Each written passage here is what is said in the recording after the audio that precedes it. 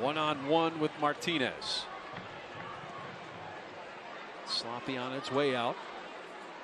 Job by Agudelo. Another ball squirts in, and it is a goal in stoppage time for Neco Brett and Legion FC, and a mistake leads to it.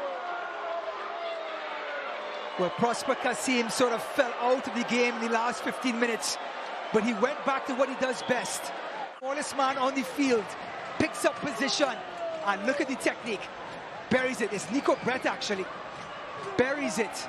Great header, great delivery. Not a green shirt around. Enzo Martinez always seems to find the right pass. DuPont had a seat. Oh, it stays in.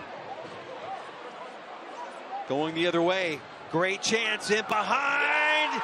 And there it is, the brace for Neco Brett. And it is 2-0 Birmingham here on the road.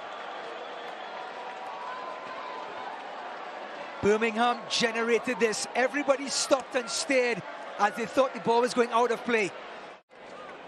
It beat Aaron Guillen, the 17-year-old Cochran. Look at that heads-up play right into the path where only Neco Brett can play it.